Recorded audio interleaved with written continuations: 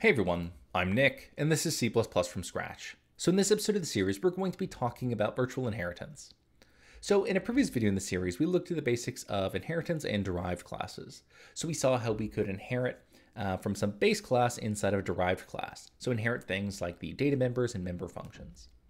Now, there are times inside of our code where we'll have, a decently complex hierarchy of inheritance.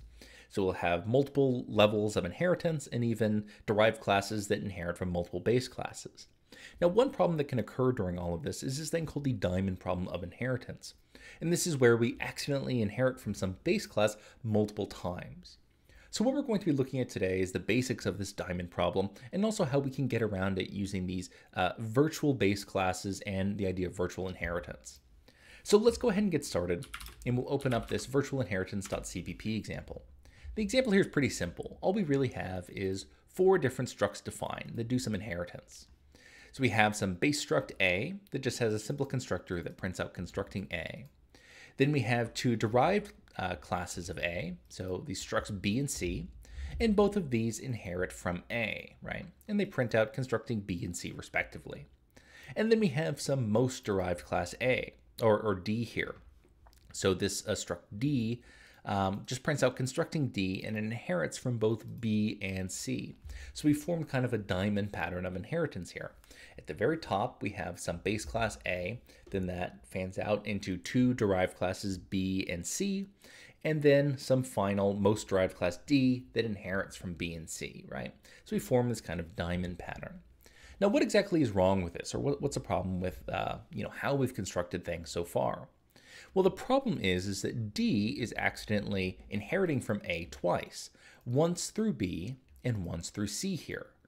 So how exactly is this happening? So we have to remember kind of what inheritance means. So when we say that B is inheriting from A up here, what we really mean is I'm building on top of this base class A with a new object B, but A is going to be a sub-object of B. Likewise, with some struct C here, the same is true. So A is going to be a sub-object of C. So what happens when D inherits from both B and C? Well, that means B is going to be a sub-object of D, and C is going to be a sub-object of D. But both B and C have A as a sub-object, which means that we're getting 2 sub-objects of this type A here inside of my object D, right? So this is the problem that we're talking about with this diamond problem of inheritance. We're accidentally inheriting from this base class A multiple times inside of our most derived class here.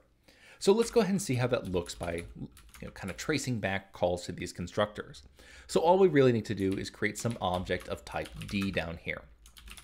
So we'll go ahead and do that, and we'll save this, and then let's go ahead and compile virtual inheritance.cpp and call our output executable virtual inheritance. So we've compiled it, we have our executable here, let's go ahead and run it, and let's see the printouts that we get for constructing an object of type D. Now, of course, at the very end, right, we have our call to constructing D here from our D struct. Then, because we're inheriting from both struct C and struct B, right, we'll see calls to those constructors as well. So constructing C and constructing B. Now, as we remember, C inherits from A, and also B inherits from A. So in constructing our sub-object C, we're also constructing some object A. And likewise, when we're constructing the sub-object B, we're constructing some sub-object A. So we end up constructing the sub-object A twice. We have 2 A sub-objects inside of our object D here. So that's the problem that we have. And it's more than just the fact that we're using up, say, more memory to, say, store all the data members of A, right, if it had some. The issue also comes with upcasting and polymorphism. So one thing that this prevents is the idea that we can, or it prevents us from upcasting D to be of this type A here. So for example, we can't do something like create some reference to A based on D, right? We end up getting a compiler error here. So it says that A is ambiguous base of D here. So we can go ahead and just try to compile this with G++, and we can see we get that exact same error, right? A is an ambiguous base of D, so we can't even compile our code anymore. And the reason for this is that we have two sub-objects of A inside of D, and our compiler doesn't know which one we actually mean to use when we do this upcasting here. It's ambiguous, and in ambiguous situations, our compiler just puts up his hands and it says, I don't know what you mean, so I'm just not going to compile your code. That's typically what your compiler does. Okay, so how do we get around this problem, right? How do we fix this problem of, or this diamond problem of inheritance? Well, one way we can get around it is through the idea of these virtual base classes here. So on this derived class page on CPP reference, it's got this section on virtual base classes. And it says that for each distinct base class that is specified virtual, the most derived object contains only one base class sub-object of that type here. So it's saying that if I call A here a virtual base class, that in my most derived class, I'm only going to get one sub-object of A if I inherit from B and C, because we've declared A as a virtual base class during this inheritance here. So let's go ahead and see how that looks, right? So we can go ahead and declare A to be a virtual base class just using this keyword virtual.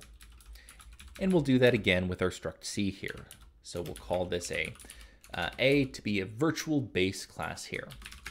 And you can see that instead of getting an error down here when I do this upcasting with this reference of type A, it no longer gives me an error, it gives me a warning, right? And it's just a warning that I haven't used this type A here. So it's telling me that I just have an unused variable, but it's no longer telling me that things are ambiguous and I can't compile this.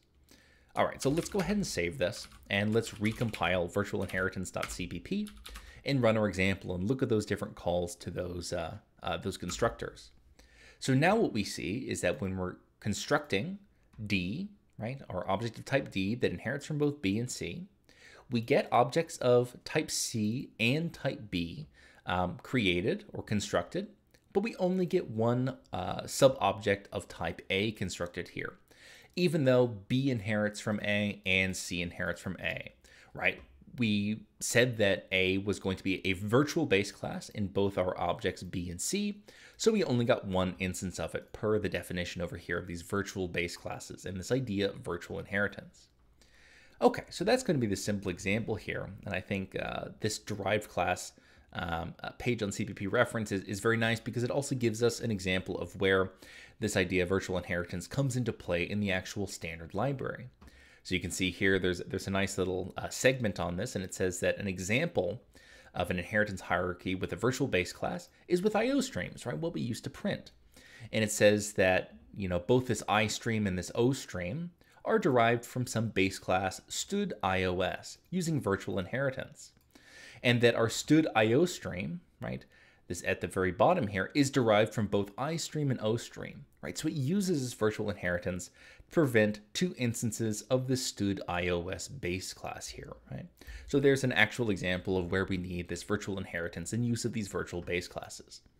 Okay, but that's going to go ahead and do it for today. I'll make sure to link this CPP reference page below the video. And of course, you can find this and any of the other examples at github.com/coffeebeforearch.